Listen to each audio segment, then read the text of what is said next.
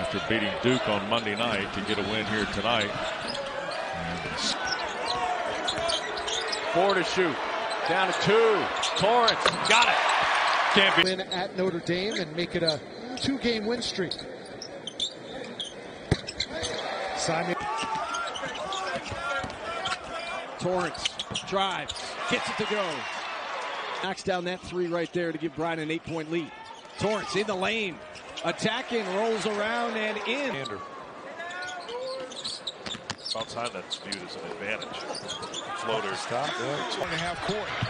So they're going to try to put them into a difficult situation out of the conference zone. You see the block by Franklin. Off the ball more with Torrence starting.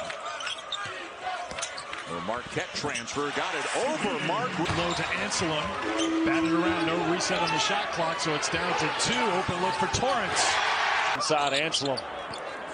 And here is Torrance. Now we'll keep an eye on him after missing the ball game the other night with the knee injury. Action. Mark Adams does a great job with his defense.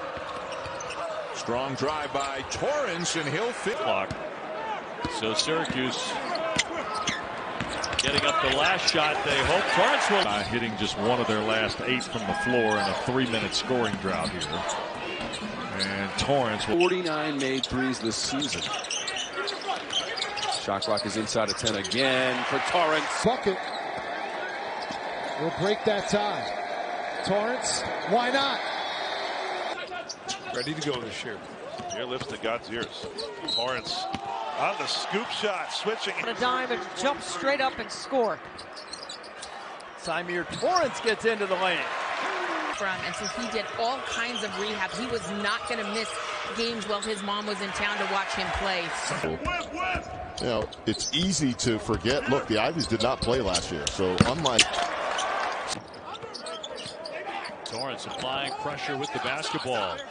Working hard and banks it in. Torrence handling the basketball in traffic.